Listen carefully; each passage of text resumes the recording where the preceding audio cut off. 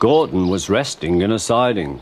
Sometimes, he thought, it's really tiring to be such a large and splendid engine.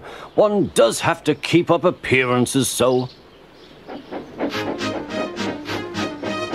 Beep, beep, beep, beep. Hello, fat face, whistled Henry. What cheeks, spluttered Gordon.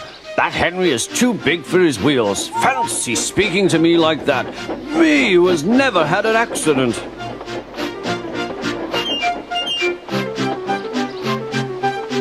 Aren't jammed whistles and burst safety valves accidents? Asked Percy innocently.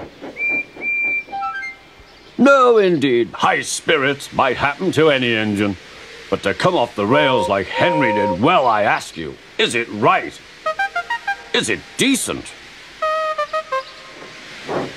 Then it was Henry's turn to take the express. Gordon watched him getting ready. Be careful, Henry. You're not pulling the flying kipper now. Mind you keep on the rails today.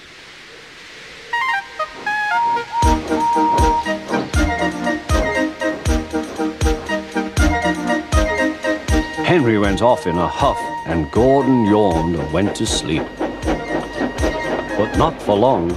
Wake up, Gordon, said his driver. A special train's coming, and we're to pull it. Is it coaches or trucks? Trucks, said his driver. Trucks, said Gordon. Puh!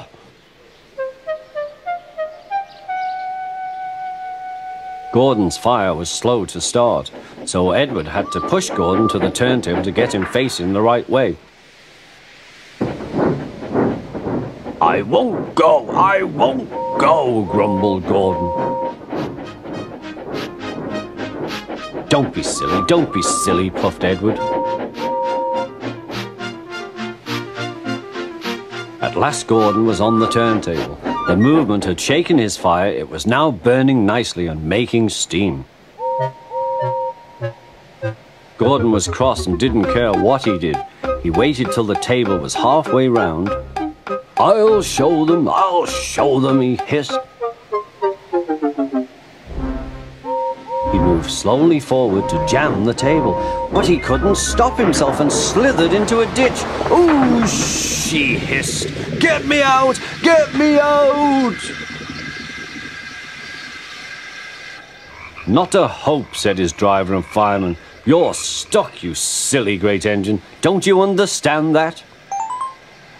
They telephoned the Fat Controller. So Gordon didn't want to take the special train and ran into a ditch. What's that you say? The special's waiting. Tell Edward to take it, please. And Gordon, oh, leave him where he is. We haven't time to bother with him now.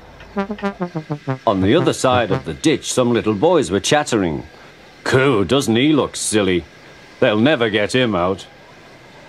They began to sing. Silly old Gordon fell in a ditch, fell in a ditch, fell in a ditch. Silly old Gordon fell in a ditch, all on a Monday morning. Gordon lay in the ditch all day. Oh dear, he thought, I shall never get out.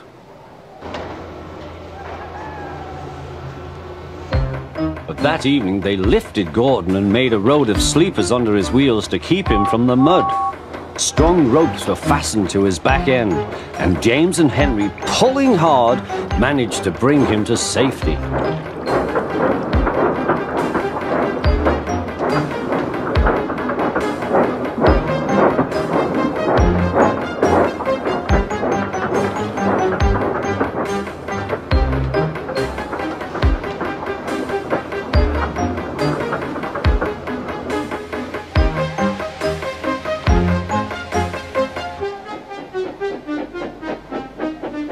Late that night, Gordon crawled home, a sadder and wiser engine.